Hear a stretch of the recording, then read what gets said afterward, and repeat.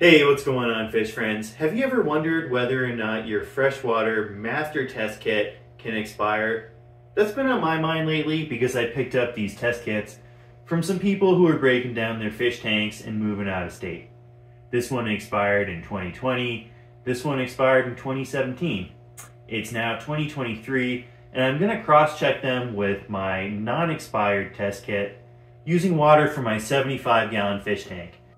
Unfortunately, there's no nitrites or ammonia in that tank, which is actually a good thing for the livestock, but it's going to make it hard to cross-check how accurate these test kits are. So I'm going to be using nitrates as a control chemical to see how accurate the expired ones are versus the non-expired. Let's get started.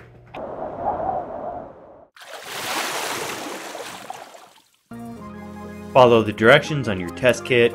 When it says shake vigorously, really shake vigorously, no joke.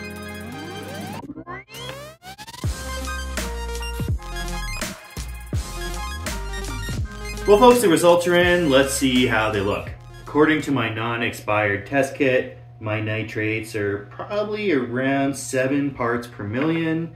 With my accurate test kit, if I use the one that expired in 2020, they're gonna be right around, I'd say 15 parts per million.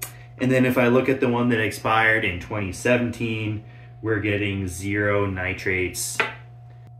So based off of this one test with these 2 expired test kits, it looks like it's not really safe to use an expired freshwater master kit. If you use one that's been expired for only a few years, you could get away with somewhat accurate results.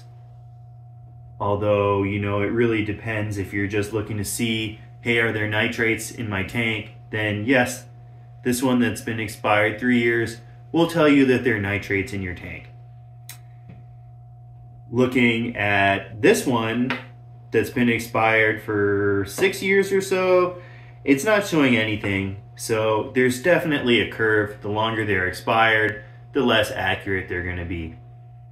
Thanks for watching, everyone. If you learned anything today, make sure to hit that sub and like button. See you in the next one.